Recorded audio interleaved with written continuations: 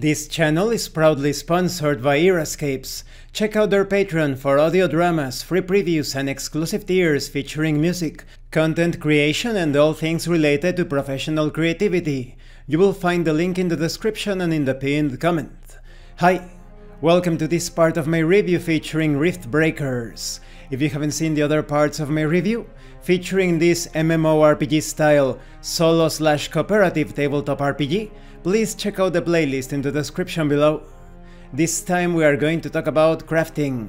It is perfectly fine to survive in this game through the objects that you have obtained during your quests, during your adventures, but sometimes you simply cannot find what you are searching for. It is better to create it.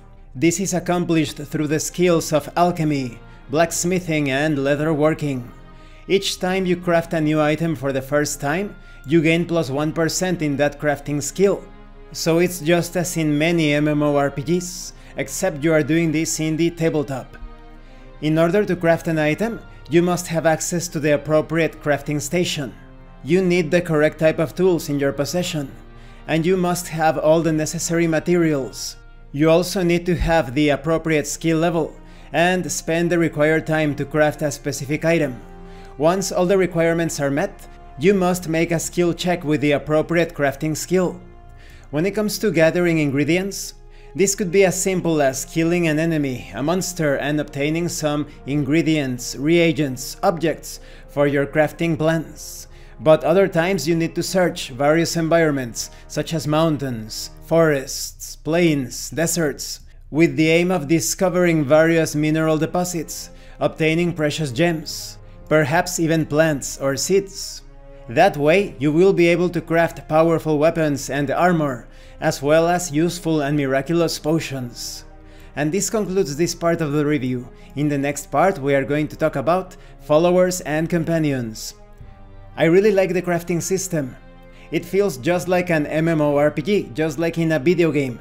And of course, you get to decide if you want to use the items that you create, or if you want to sell them. It's all up to you. Thank you for watching this part of the review. Don't forget to leave a like, a comment and subscribe. And thank you so much to those of you that are going the extra mile to support the channel. If anyone else wishes to further support the channel through PayPal or the RPG, the information will be in the description and in the pinned comment. This has been Abraham El Jaguar, a professional game master. If you want me to run a game for you, please check out the pinned comment as well.